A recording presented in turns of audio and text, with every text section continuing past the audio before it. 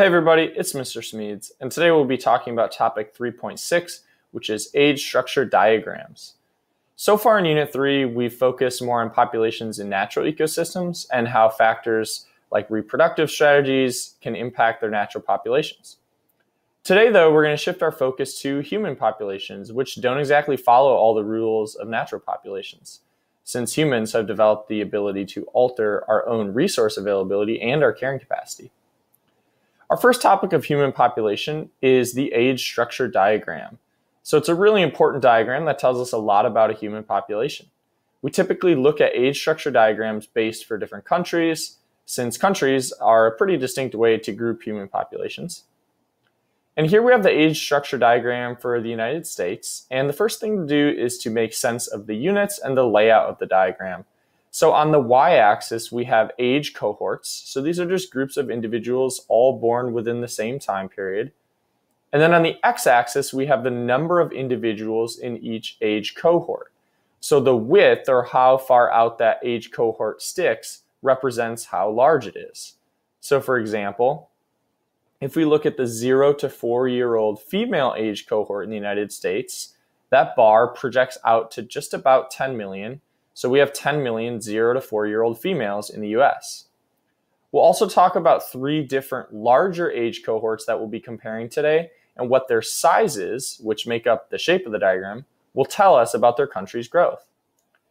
Today's objective is to be able to explain age structure diagrams, and the essential knowledge we need in order to do that is that the shape of an age structure diagram tells us the growth rate of the country, and that the more rapidly a population is growing, the higher proportion of young people it will have compared to stable populations that aren't growing much or populations that are declining. The suggested science skill for today is data analysis, specifically explaining patterns and trends in data to draw conclusions. So now we'll talk about age cohorts. The number one mistake that APES students of the past have made when it comes to age structure diagrams is they've just memorized what the basic shapes mean, and they haven't been able to always explain why and how different shapes of an age diagram can tell us about their growth rate. So we need to understand age cohorts instead of just memorizing the shapes. So an age cohort is just a group of individuals all born within the same 4 to 5 year range, meaning that they're roughly in the same age group. So in demography, or the study of human populations, we break populations into 3 large age cohorts. That's the 0 to 14 age cohort, which we call pre-reproductive, the 15 to 44-year-old age cohort, and that's the reproductive age, and then 45 plus, which we call post-reproductive. And we're going to represent these in the diagram with blue, yellow, and orange. Now we'll talk about how the sizes of these cohorts tell us about the growth rate of the country. If the 0 to 14 age or pre-reproductive age cohort is the largest, then we have a pyramid or a triangle shape, and this means that the population is growing. The larger that this 0 to 14 age cohort is compared to the others, the more dramatic the pyramid and the higher the growth rate. This means that the reproductive age group is having lots of children, which means that the population is increasing. It also means that there will be future growth because all of these individuals in the 0 to 14 range have yet to grow up and start having their own children. If the pre-reproductive age and reproductive age cohorts are roughly the same size, it indicates slight growth or stable population that's neither growing nor declining.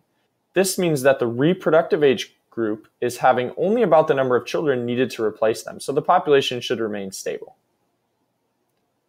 If the reproductive age population is larger than the pre-reproductive age population, that means that they're having fewer children than are needed to replace them, and the population is in decline. And this is typical of highly affluent or wealthy countries like Germany and Italy. Now we'll look at shapes of age structure diagrams, which are an easy way to remember, but we have to know why the shapes mean what they do. So an extreme pyramid means that there's a far larger pre-reproductive age cohort than the reproductive age cohort. That means there's a high birth rate and very rapid population growth. If we have a less extreme pyramid, that means there's still a larger pre-reproductive age cohort, but the growth is less dramatic. So there's slight population growth, but not explosive growth like we see in the really wide base pyramid. A house shape, or a diagram that has roughly equal distribution throughout the pre and reproductive age cohorts, means that the population is relatively stable. I like to think of a house as a stable place to live, and so it's a stable population. There may be slight increase or decline, but the population is close to stable. Now, if our base is actually narrower than the middle, meaning there are fewer pre-reproductive age individuals than reproductive age individuals, that means the population is actually in decline. It's going to be shrinking. Another way to think about this is to look at how steep or how gradual the population is. If a person were to be walking up this pyramid, this is a really easy walk, and so they're going to be moving very quickly, so the population is growing very quickly. Now, if a person is moving up this pyramid, this is very steep, so they're going to move a little more slowly, and so the population growth is a little more slow. Now, a person would have a really hard time walking up this pyramid since it's not even really a pyramid, so they're going to stay relatively stable, just like the population is stable. And here, this is virtually an impossible climb. Someone couldn't really walk up this pyramid at all, and so they're not going to go up. They're going to stay down at the bottom, and this population is in decline. That's just another easy way to remember it. So now let's get a little more practice reading an age structure diagram. The first thing I want you to do here is to look at these 4 countries and try to rank them from highest to lowest growth rate. Remember to compare the pre-reproductive, or dark green age cohort, with the reproductive, the medium green cohort. Don't just look at the shape. Now I want you to try something a little bit harder, and that's counting up the total number of pre-reproductive age individuals in each country. So that's the number of males and females in the 0 to 14 age group. And that's a little confusing on this graph, so just make sure to look at the dark green groups for each country.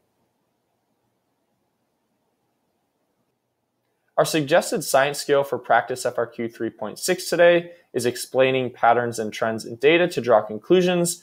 So see if you can identify the country with the slowest population growth rate and then explain your answer. All right, everybody, thanks for tuning in today. Don't forget to like this video if it was helpful, subscribe for future APES video updates, and check out other notes over here to the side. And as always, think like a mountain, write like a scholar.